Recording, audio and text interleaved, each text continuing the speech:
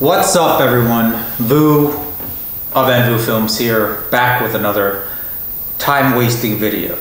If you want to waste more time than watching this video, I would suggest going to Soundstripe and search for a song to use on a video, because that'll probably take you a solid 8 hours. I'm just kidding, I actually use Soundstripe a lot. I actually really like them. Please sponsor me. So, what is today's video? I really have no idea, other than the fact that I have all of my lenses here, so I guess I will talk about it. I have done a wedding gear video probably a few weeks back, but I don't really go in depth with my lenses, what I use them for, when I use them, etc. So here they are. They're all Sony glass because I only buy baller stuff. You're not gonna see Rokinon or anything here. This is all baller gear. As you can see, G Master on the Alpha 6500 that's filming right now.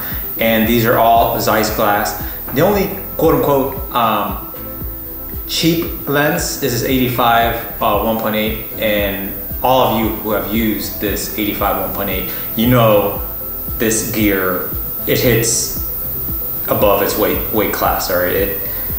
It is, you know, the only thing that separates this from like the G Master is probably like the smoothness of the bokeh, but this bokeh is not bad either. So this is a solid lens. Anyways, I'm just doing another video with a bunch of gear here to eventually be able to put links for Amazon affiliates under my description. So when people click those links and buy the gear from those links, I get paid.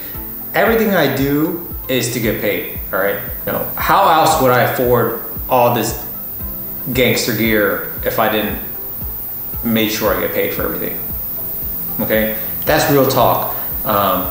It's all about the greenbacks, you know, like G Master. G stands for gangster and also greenbacks, because you know Sony takes all your greenbacks when you buy these lenses, and you should be able to make those greenbacks back when you use these lenses on a gig. Okay, so that is that. Moving right along, let's start with the first lens that I have, which is not actually here, it's actually on the camera that is filming right now. It's a 16-35. It's actually a more recent lens. I use this mainly, obviously, for wide angle stuff. Real estate shoots, that's gonna be my main lens. It's probably the only lens I'll use for real estate shoots. Weddings, I'll use it more for like showing off the venue, showing off the landscape, gimbaling certain things, you know, such as the ceremony room, the reception area, things like that. That's what that lens is used for. And you know, sometimes details, I'm trying to get like a more wide angle shot of like the dress or something like that. That's what I use a 16-35 for.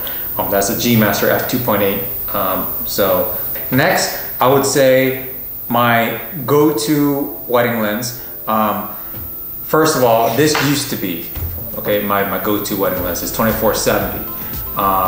But my second shooters, a lot of them either don't have a video camera, they don't bring their own gear, or they do have their own gear, but they're GH5s, right? I told them, I'd rather you use my gear than you use your GH5s, because I want my footage to be clean and consistent. I don't want, you know, small sensor type stuff. You know, I don't want noise at 500 ISO. I don't want no depth of field at f2.8, okay? I don't wanna, you know, edit 4K 60p on my second shooter's camera and start feeling jealous that I don't have it. What else? What else can I say? What else? If I wanted to have the f5.6, you know, 8 look all day, I just shoot with my cell phone. I won't, you know, get like a $2,000 mirrorless GH5 to get that look, all right? I'm not trying to go 0.95 and manual focus everything on a GH5. I don't want to see misfocus. Okay, I want things in focus. That's why Sonys have great autofocus. I don't want that, you know, jumpy autofocus from the GH5 messing up my footage, okay? Anyway, so to make things simpler and easier for my second shooters, I let them use a G Master 24-70 f2.8. It's a great range. They get a wide variety of shots during prep, during ceremony, and f2.8, the bokeh, the depth of field is still very creamy with this lens. So this was my lens, go-to lens before I got these primes, but now this is my second shooter's go-to lens on weddings. Okay, my go-to lens would be the 50 millimeter f1.4 Zeiss. No, this is not Sigma. Like I said, I'm getting Sony stuff.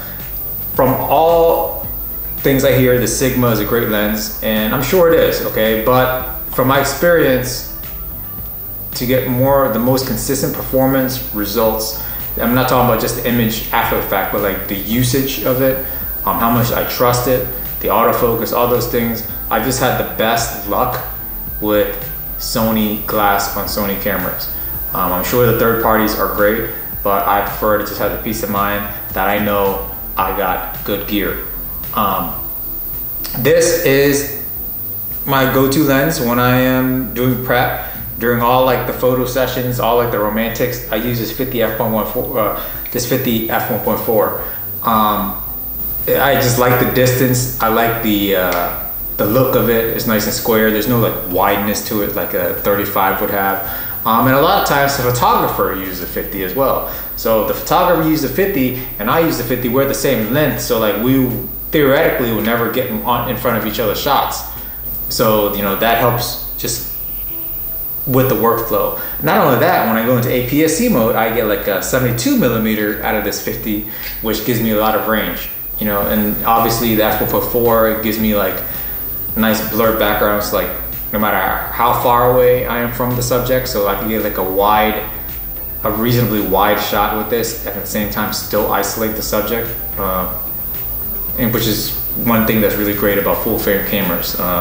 It's just able to get subject isolation like with almost any lens, any distance. You know, there's ways to achieve the look that you want. Another one of my go-to lenses, and I usually use the 85 millimeter f1.8.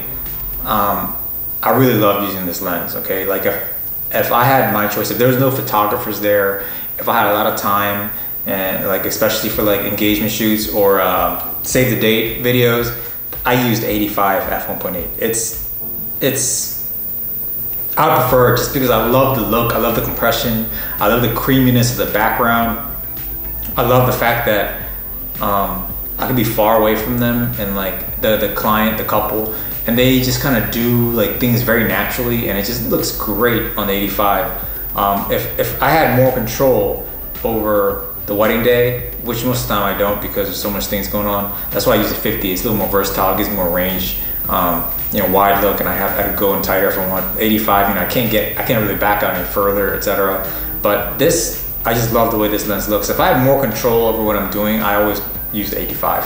35 millimeter f1.4 Zeiss. Again, I consider this kind of wide, so this is more gimbal shots. This would be on gimbal, most of the gimbal shots, low light, reception, dancing, things like that. This is what I use the 35 f1.4 for. I usually don't use this during romantics. It's just too wide for my taste. Even if I do gimbal during the romantic sessions, I still try to use the 50. This is a 90 millimeter macro. This is for details. I use this mostly for rings with lights. You know, as I showed in a previous video, this is how I get like nice ring shots. I use this 90 millimeter macro.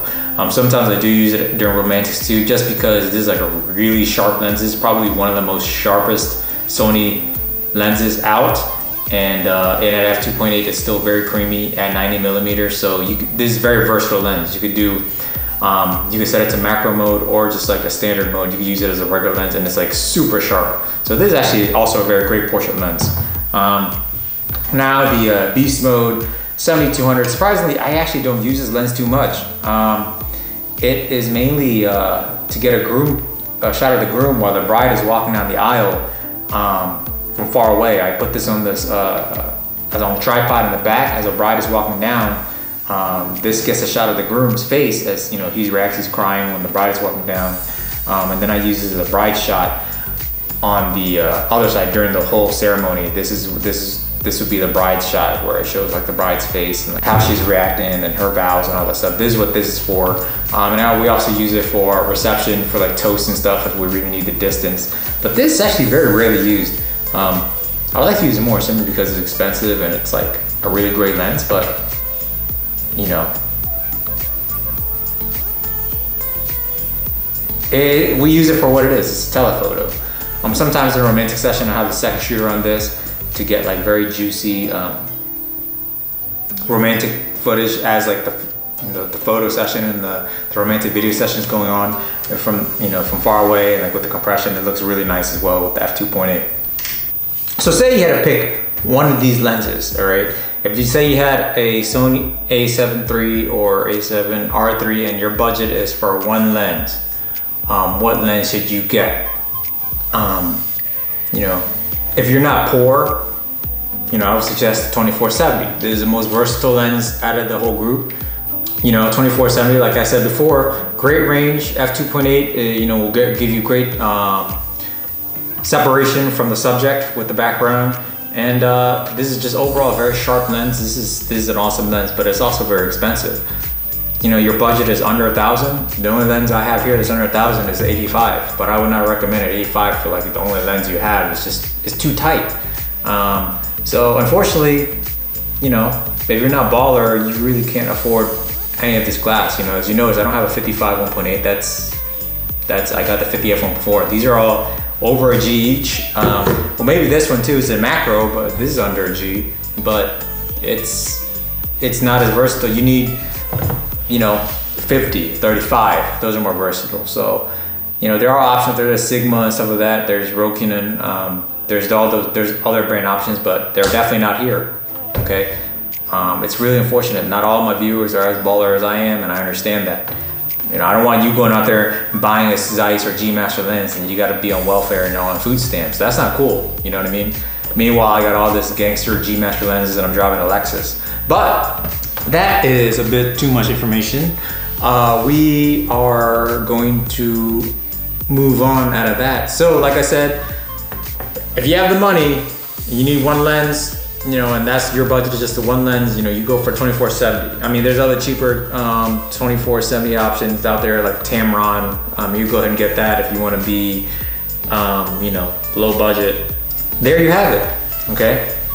Please, if you're interested in purchasing any of these lenses, go ahead and see if there's a link in the description. I'm still working on that, but see if there's a link in the description. Click it and buy it from my affiliates so I could make some more money to buy some more gear, to make more YouTube videos out of that gear, to make you feel bad about it.